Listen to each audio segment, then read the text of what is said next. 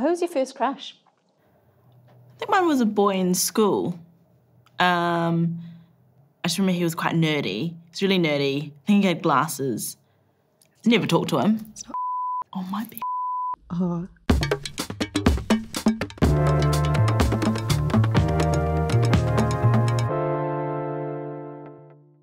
You can just be like, can you give us a better answer? If you want better answers. Yeah. Give me like, try again.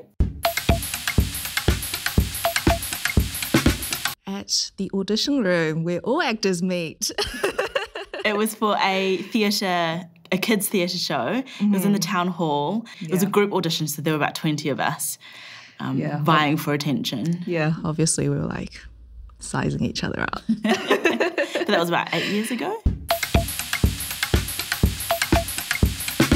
I was one of those speech and drama nerds, so I think I did a character piece age 9 where I was wearing a kimono or something, and it was a really small stage, and I was traumatised from it because I remember I finished the piece and there was nowhere to run off, so I just ran to the corner of the stage and no one had realised I'd finished. So I just stood there waiting for the audience to clap or make some sense. I just stood there, they sat there, and I was like, this is the worst. I'm never doing a character piece again.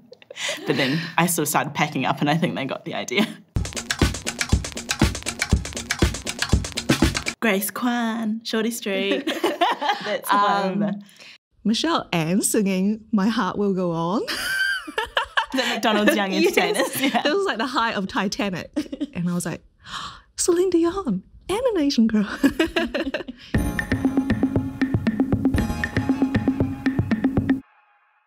Oh, that was my episode for Flat 3, so introducing my character. It was the first time I think I felt like I was playing a 3D human being. Because, you know, you walk around the world feeling like you're a human being, but when you play these parts where you just go on and say a few lines in an accent, you're just, well, I guess this is how mainstream media sees me. But yeah, that was the first time we made anything and put it online. It was great. I wanted to be a teacher because I liked the wands that they had and the fact that they just pointed at stuff. I was like, it's great. A vet. I was obsessed with having pets.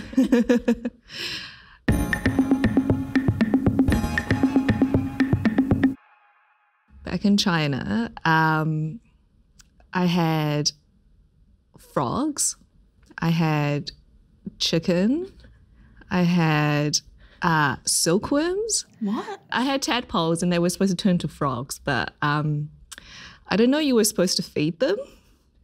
And my parents didn't really look after them either. So Probably good you're not a vet. yeah. So what happened was the tadpoles started eating each other. And the ones that turned to frogs were the fittest of them all. I turned into a very dark game of death. Jeez. Mine was just a boring dog.